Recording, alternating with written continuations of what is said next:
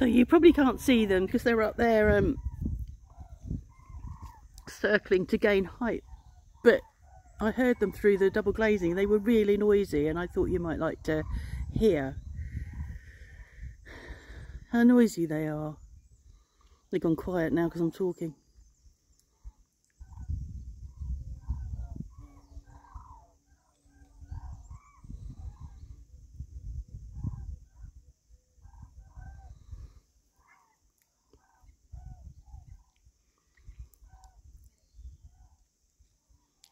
It's odd how they, when they're circling, they sort of disappear and then appear again, depending on, I suppose, which way they're picking up the sun or...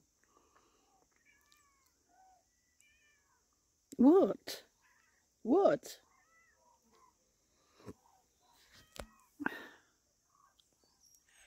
Shh. Meow.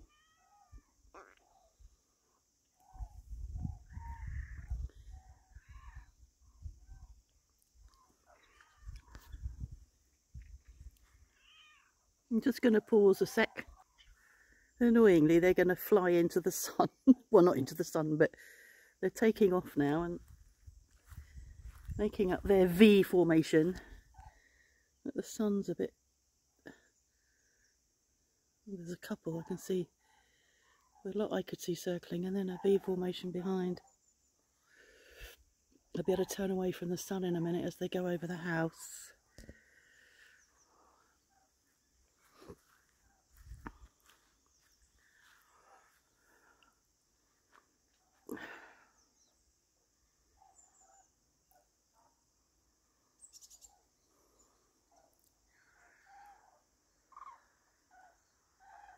Somebody asked me the other day which way are they going. Well, when they come over us, they're sort of heading, I suppose, north-northeast rather than northeast.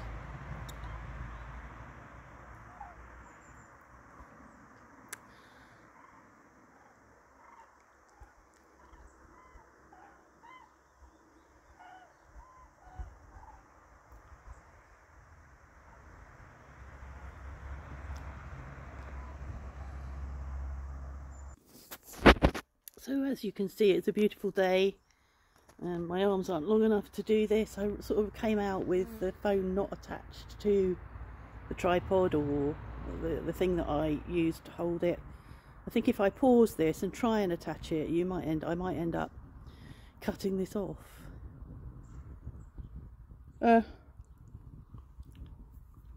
We went to... Yep, it's not easy. We went to, I went to have my hands scanned yesterday, and my hands were feeling quite good on the way there, and today they feel like shit because they were manhandled quite a bit during the scan, and he sort of held my hand in a way that I wouldn't have held it, you know, sort of straightening out fingers and things to do the scan. Now I'm going to pause you. That's better. Yeah, so my hands are not so good today. He didn't find anything that I don't think my rheumatologist didn't find. It was, it's quite obvious what's going on with my hands. So there's a bit of tendinitis in this hand, my right hand, which is why this is the more painful hand. And I think the tendinitis is because this is the hand I use, even though I grew up believing I was left-handed, because I write with my left hand. I'm actually ambidextrous, and I think this is my dominant hand. It's weird. So yeah, I'm using this hand, and because these fingers are not working very well, I'm having to use this finger more to pick up the slack, and I think that's getting strained. So my appointment with my rheumatologist isn't until the 4th of April, and then we'll see what she says. But apart from days when my hands hurt, the rest of me is not in bad nick. Yeah, I got arthritis in my feet, so getting up and walking from sitting or laying is very uncomfortable until I get going. But overall, I think I might be able to make it around Canada. I'm not sure about Mark. He's got slow knees. he calls them slow. He's been calling them slow for a couple of years now. I think it's a synovial problem, and he won't go and get hyaluronic acid injected into his knees, which the doctor said some time ago he could have, which would make a big difference, but he won't. I can't make him, and I just hope that he can get his knees going. He needs to ride his bike every day, which sometimes he forgets or doesn't do it, and he needs to cycle for about 20 minutes each day to get the synovial fluid loosened up, because as we get older it gets sticky.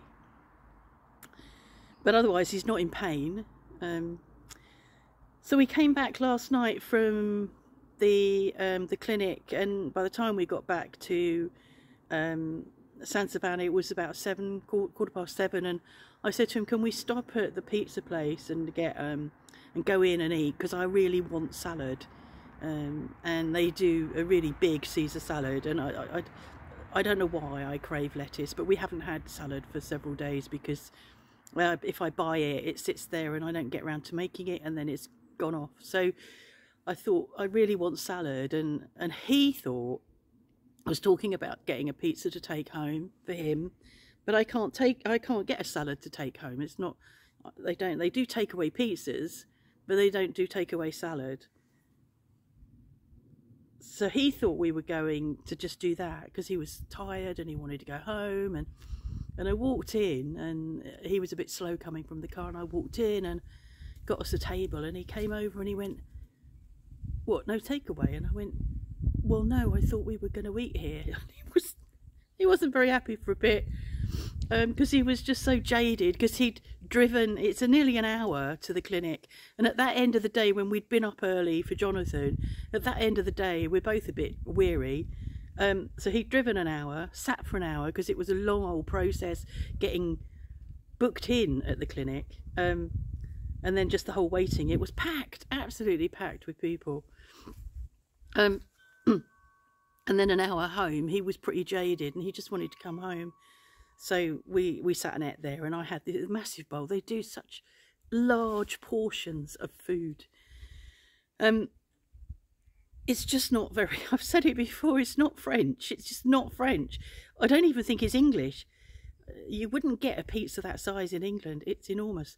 So anyway, they give you your pizza to bring back. So they give you what you've not eaten to bring home. And we've just had the rest of it between us with the polenta, cauliflower and Parmesan cheese I made the other day, and a little bit of pork and a little bit of salmon that we had yesterday with the raclette, which was also a bit of a bitzer meal, you know, bits of stuff out of the fridge.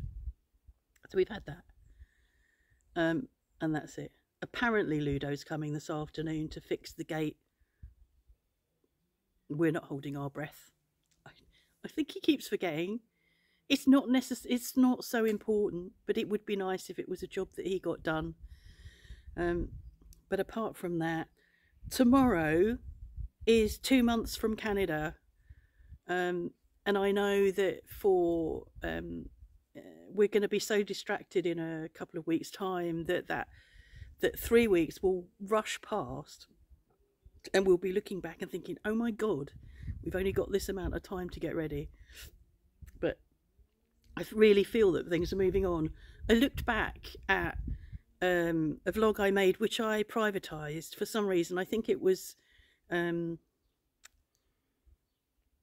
somebody had